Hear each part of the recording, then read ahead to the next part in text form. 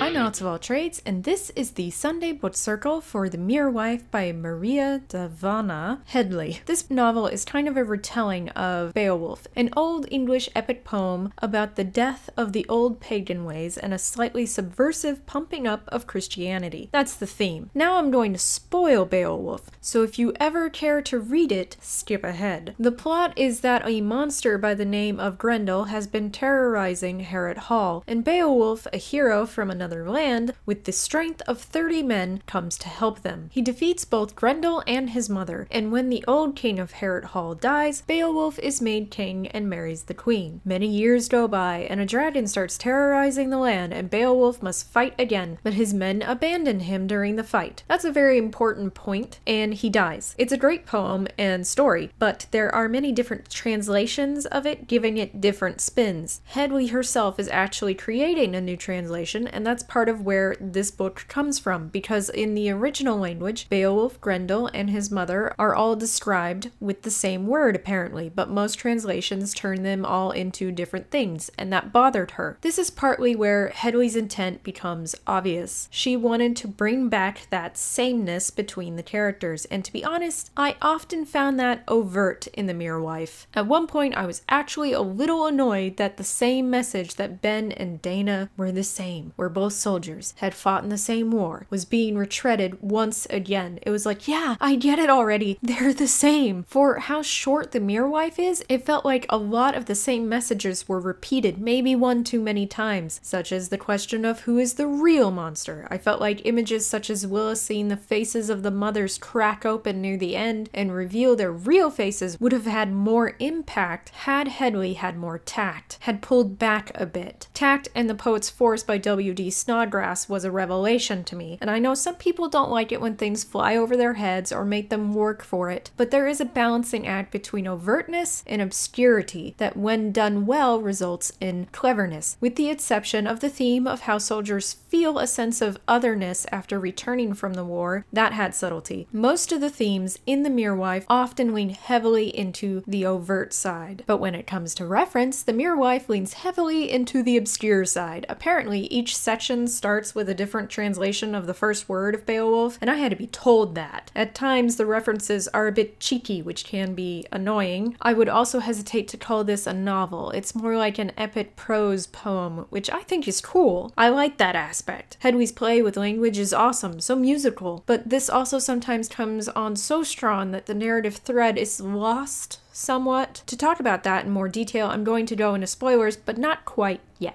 I wouldn't really call this a subversive retelling of Beowulf because the time and place are changed. Circe by Madeline Miller is definitely a subversive retelling of The Odyssey. Wicked by Gregory Maguire is a subversive retelling of The Wizard of Oz, and pretty much all his other work is a subversive retelling of something. But the themes and the actual narrative is so different in The Mere Wife that it feels more like Ulysses by James Joyce, something that uses a previous narrative as a framework for a new narrative. While I didn't like Circe and I don't like Ulysses, and even though I do like Mirror Mirror and Wicked, I'm more in favor of the framework instead of a subversive retelling, mostly because there's so much more to be done. I believe that why I like Maguire's retellings and don't like Miller's is that Maguire often does more to realize the world he is recreating, whereas Miller relied too heavily on summary. I don't like Ulysses because it's boring and pretentious. The Mere Wife is sometimes pretentious, what with its obscure references, but the poetic prose style again kind of saves it from wallowing in flat summary or overly academic quality. Finally, I'm going to get into real spoilers, so now's the time to get off this crazy ride. Before you do, I'm not sure if I would or wouldn't recommend this book. I would definitely recommend it to my college early British lit professor, so if you're watching, take a chance on this one. So now, spoilers. Get off this train, or skip ahead. Up until Ben found Dylan, the narrative thread was strong and interesting. Then, like in Beowulf, we get a rush through the years, and it was at this point that I felt like the narrative force was lost. My engagement went down, and the final two confrontations felt far too confused, and the point of views given showed things that had me questioning how the character could physically see those things, such as how could Dana see Willa getting arrested when she was at the front of the train falling off the bridge? It made no sense. I also felt like Dana's missing arm disappeared. Not her actual arm, obviously, but her having to work around only having one arm, like during the climax. Speaking of which, this book doesn't have a denouement. It's not so bad that we don't know what happens to all the players in the end, but it is strange to not get a sense of settling in the end. Even Beowulf has a denouement. I am a big fan of the denouement because I don't feel cheated when I reach the final page. That feeling is not as strong with the Mirror Wife compared to, say, There, since the prose style was so poetic. It expanded my acceptance of differing medium techniques, whereas had the book been told with more traditional novel prose, I would have felt very put off by the lack of denouement, but overall the book kind of lost me in the end. On characterization, when it's not overt, it is downright shocking. Willa was once shot and gave a woman an unwanted abortion. Ben killed a kid in a swimming dare. Diane killed Tina. Whoa, crazy and awesome. These are minor moments that just flit through the narrative. Major bombs of information dropped and forgotten. These were probably my favorite things in the book. These little dealt with monumental shocks. It was also weird to me that Dana kept thinking that the people of Harrod stole her land from her family and how her family had been there for generations. I kept thinking, this is the US, right? Is Dana white? Is she Native American? It felt like unintentional irony or missed opportunity. I also hated the group of mothers. They had so much power and bitterness. Them feeling like they were unappreciated was no excuse for controlling the lives around them. And Willa throughout the book resembles them more and more, which means I like her less and less. Now comes the big question. Did Willa know she was killing her son? It's up for debate. The book certainly suggests that it is possible. She pushed the crown further down his throat in the beginning of the book, so maybe she did. When she kills him, the book says she's sleeping when her attacker's heart stops. Is she? She's sleeping when she cuts out the heart. Is she? Is this a mouse? Is this her mouth? She licks her fingers. Does she? So the book bounces back and forth on the reality of her state of mind. Some brilliant person pointed out that most mothers know their children in the dark, but that Willa is so disassociated, her word, not mine, from her son that she doesn't. I don't know your name, brilliant person, but shout out to you from the Changing Hands First Draft Book Club on every fourth Wednesday of the month. Come on down. Okay, I'm done shilling. And listen, they don't pay me for shilling. I just really liked this event. So seriously, if you have a chance. Overall, I was torn while reading this. I was impressed by the language. I liked the themes, but I felt like these things and others sometimes got in the way of a completely engaging read. I felt like maybe one more draft, maybe two. I know that as a writer, you eventually just have to let go. I also know that sometimes it's hard to see these things when you've worked on a piece for so long. Eventually you become blind to flaws simply because you've become blind to the work. Mostly though, this is a good work. Again, it's hard to call it a novel, but maybe it was branded as such due to the fact that people don't buy epic poems, and frankly never really have. But I will say this, the epic poem, despite what some academics have said, is not